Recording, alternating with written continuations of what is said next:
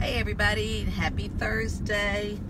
This is going to be an exciting day. Let me tell you what, we got a lot of work to do today. That's why you see me wearing a ponytail. I don't remember the last time I wore a ponytail. But it's going to be a hot one, probably 101, 103 degrees here in the Texas heat. And I'm going to be outside for much of it because tomorrow is the fair parade in our little town. And it's a big tradition that means a lot to all of us. So we've got to do something to support the community and have a little fun. So we're going to do the best we can to get a float together today. The fair parade is at 10 o'clock in the morning in downtown Fredericksburg, Texas. If you've never attended, if you're in the area, I highly recommend it. It's quite a spectacle. So my thoughts for today, or my talk, was going to be about some of the things you have to do as a leader, which to me, you lead by example. If you work hard, your team, your crew, your people that work with you are much more, much more likely to work hard as well. When you don't think there are jobs that are beneath you, you've got a lot better chance of having people follow your example and just pitch in and get the job done. And that's what we all want to see in our organizations. I know that.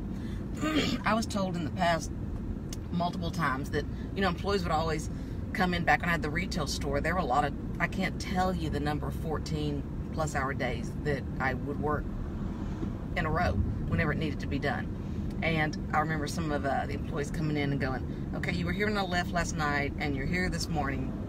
And if you do things like that, you never hear them complain if they have to stay a few minutes over because they're looking at it and going, hey, well, at least I wasn't here as many hours as you were. And I think that people really respect that. They respect someone that's not afraid to get their hands dirty. And my hands is going to get real dirty today because building this float in 100-degree weather is some nasty work. But our team's going to be there. They're going to pitch in. They're going to help as best they can. But even if they don't, they know that Wes and I are going to get out there and sweat until the thing's done. And this parade float's going to get built. But I never doubt my team, and I know they're going to come through for us in full force and be amazing. A lot of the videos and things that we're doing right now are being posted first and foremost on our page, Absolute Charm Real Estate. So if you have not gone over and liked Absolute Charm Real Estate group, please do that. I looked this morning, we were at like 9,800 and something. Yeah, was it 98 or 88 or 91? I don't know. Whatever. We were getting 9,000 or something. Maybe it was 8,800. I don't know. We need about 1,000, let's say, to get to 10,000 because that is just lame to not be at 10,000. So I need all my friends and unicorn hunters out there to go like Absolute Charm Real Estate Group, and you will get first look at the videos that we're doing that you might want to model in your business, or you might just want to watch them for fun. Yesterday we put out the Fredericksburg High School Battlin' Billies video with Coach Lance Moffitt. Today you're going to get to see a snippet, a sneak preview of the Heritage coach with Tim Shipman's interview, just a little snippet, and then tomorrow will be the full interview with Coach Shipman. And of course that one's certainly near and dear to my heart, as Heritage is a cause that Savannah went to school there for 13 years, K through 12, and was on the waiting list when I was pregnant. I made sure that we got her on that list. I wanted to make sure she went to Heritage. And if any of you know John Ramsey, he was our physician, still is, and is a wonderful man. And we basically just said, look, any school that he's helping found, that's where our kids go. We just got to do it this way. So help us get to 10,000 by tomorrow. Absolute Charm Real Estate Group on Facebook. Go check it out. Go like it. And tomorrow we can talk some more, or the next day, I guess, about some of the new businesses we're starting, because I did a video on that yesterday. You can go watch it on my page. In the meantime, we can hit it in the drive as well for the abbreviated, what do you call it, Reader's Digest, abridged version. But, yeah, matter of fact, how about this, guys? How about I go ahead and pull over and show y'all the status of what we have got to do, the depth, the breadth of what we have to do. Move it over, Cokie Bean, and shake a bubba, buddy. Oh, Cokie.